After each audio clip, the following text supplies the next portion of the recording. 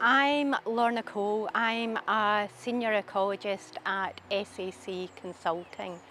Today we are at Loch Hill Farm near Mauchline, courtesy of Alistair and Andrew Taylor.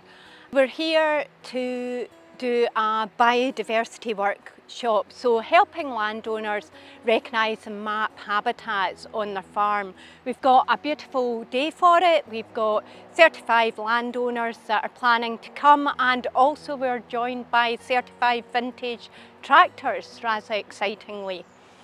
So it's becoming increasingly recognised the value of habitats on farmland at linking our countryside together.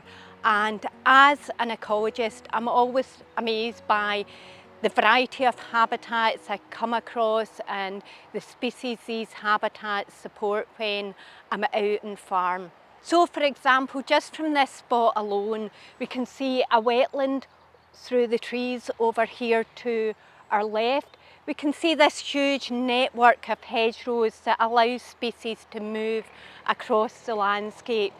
We can see a line of trees.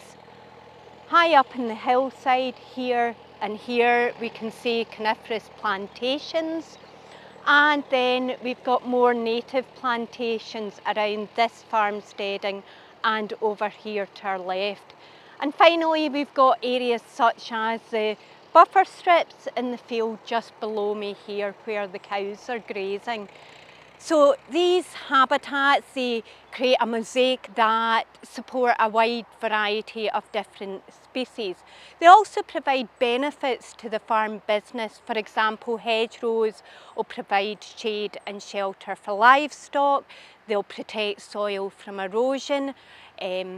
Buffer strips and field margins will provide resources for pollinators and natural enemies.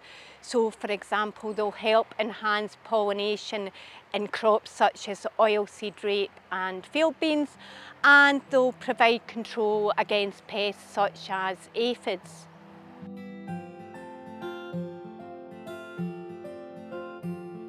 I'm Dr. Céline Delabre. I'm an agroecologist for Nature Scotland.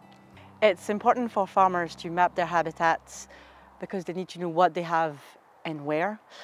It's about seeing farm through different eyes, maybe through the natural capital lens, and you can't manage what you don't measure, so mapping should help with this.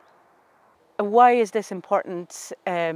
With the twin climate and biodiversity crisis, we really need to document a lot more of Scotland. 70% of Scotland is being farmed, so farmers are a huge player in the biodiversity conservation and restoration.